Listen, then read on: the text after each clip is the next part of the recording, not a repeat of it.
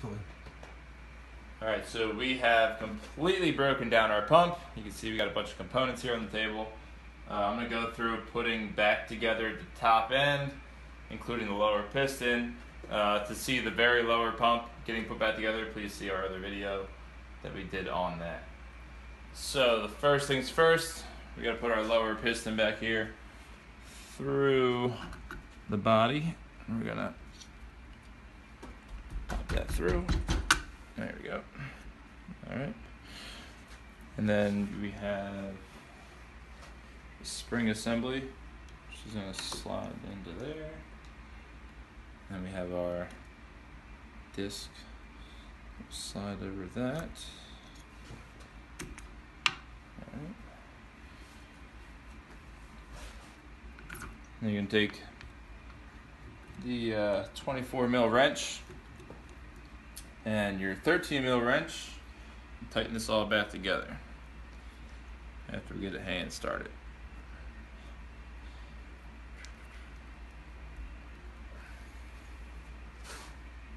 So we're putting this back on the wrench point there on the bottom. We're going to tighten that on. You want to make sure this is real snug. You do not want that coming apart. Just don't break it. Alright, next thing, we cleaned out this cup. There's still a good amount of grease left on our ring.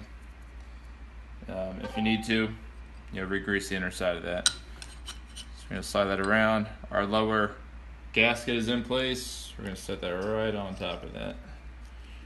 And keep this cup right about in the middle.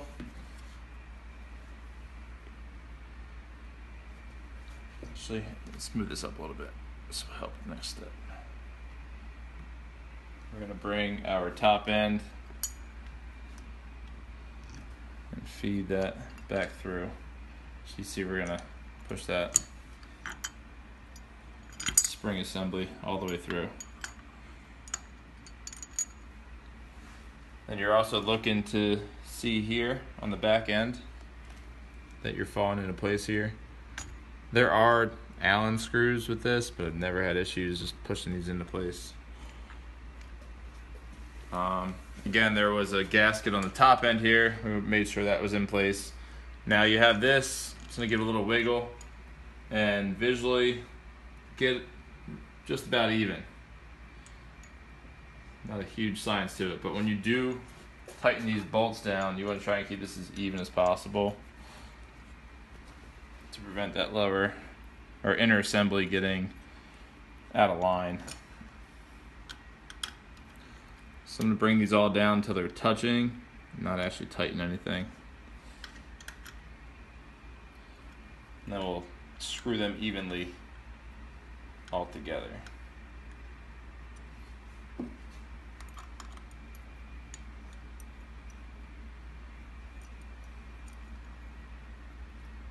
That was a 5 mil Allen wrench in the back, 4 mil in the front.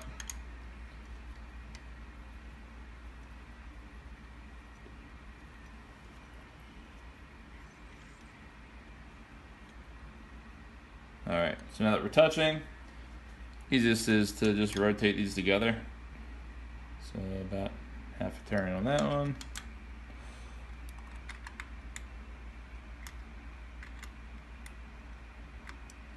Do half a turn on this one. Those are about tight, so we'll go a quarter. No, not quite. So they're pretty tight.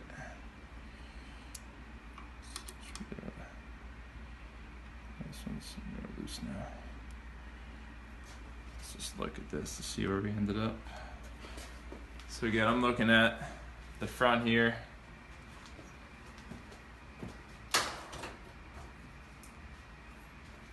Put a ruler on it to see where we're sitting.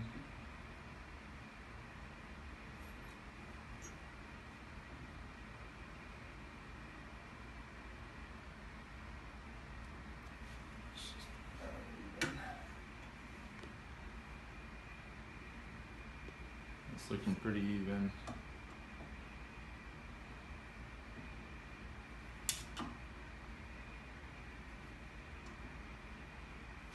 Side's sitting a little high, so I'm gonna loosen this.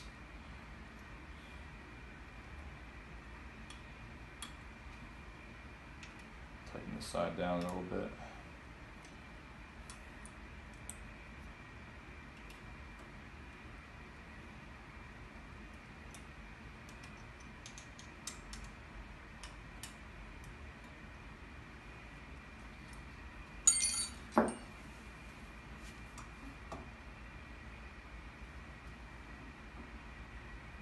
That's better. All right. If you saw the video before this, you saw that was dirty. We cleaned that. Our carrier coupling was also pretty dirty. Our cameraman Rich helped us out with that one. So we are good to move on to the inner here. I'm just gonna wipe out that chamber down there, clean that up a bit.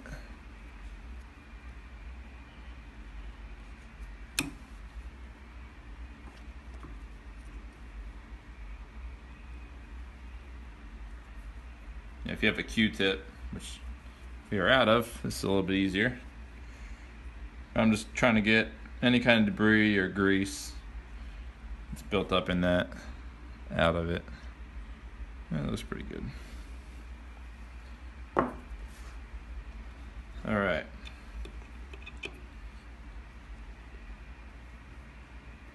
So we're going to take our carrier coupling and our control piston, and we're gonna put these in that position there. You're gonna slide that on down so the control piston catches.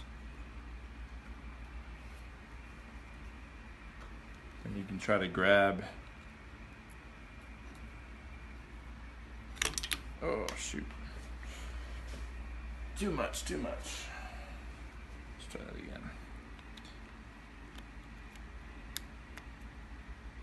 Basically trying to grab this lower spring assembly to screw our top nut here into place.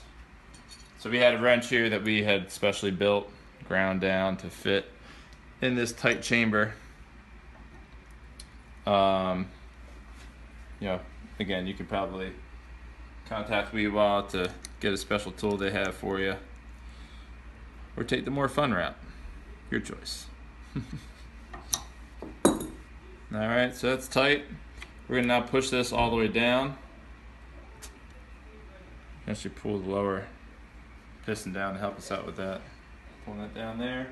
And we're going to put in the side rocker type assembly in place here. This is already put together. It's in the groove, sitting well. I'll show you, this is actually multiple pieces. There's a spring in there. You have your cap with the groove. And a little rocker arm sits in there. You want these to be clean and well greased. Alright, so swing around front here. Let's show them right straight in. You want that to be in the groove there. You don't want it to be sideways or out of place. You want it to be right in groove there. And then if you can look on the side, there's an etching.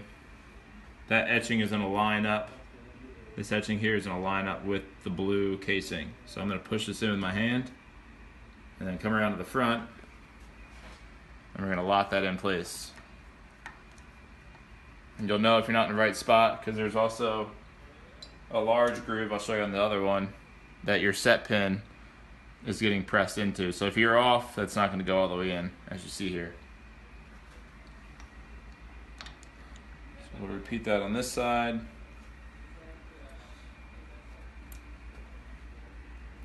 Push that in. Screw that into place. Tighten your set screws. And then you're going to tighten your nuts. Lock them in there.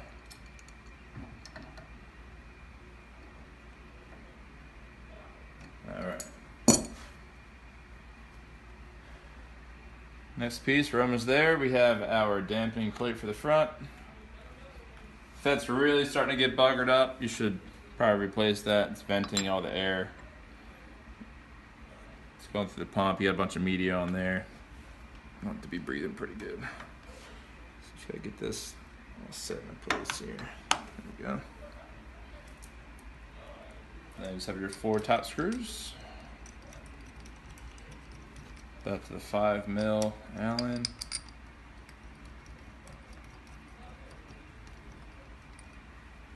Get those tightened down.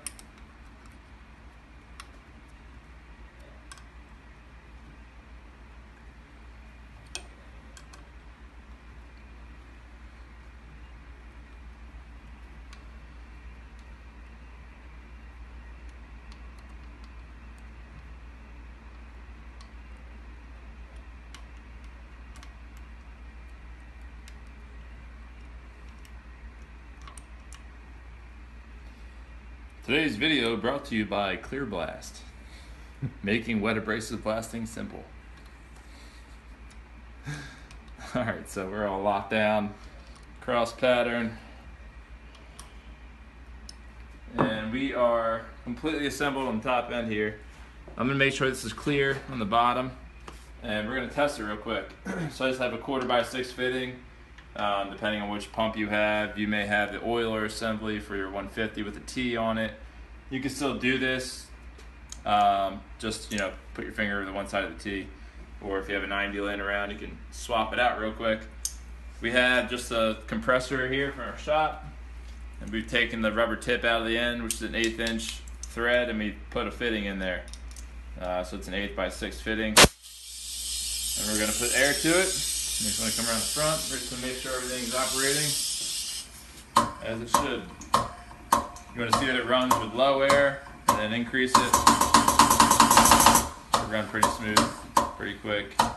But your best indication is if you can run at a really low, slow rate of speed, because that's assuring you're not getting held up, anywhere along those lines. So.